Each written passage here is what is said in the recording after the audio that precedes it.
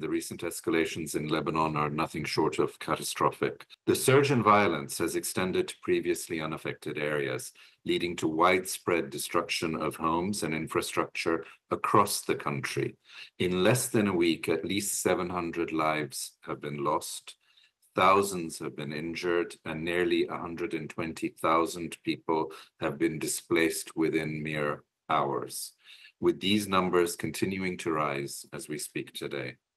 The crisis has also affected us directly, the UN, with the tragic loss of 2 UNHCR colleagues and one of their sons. The situation, as I said before, is catastrophic. We are witnessing the deadliest period in Lebanon in a generation, and many express their fear that this is just the beginning. We will continue to emphasize this tirelessly. Civilians must be protected. Civilian infrastructure should not be targeted.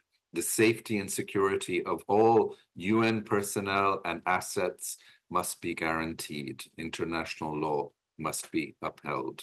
The region cannot endure further bloodshed.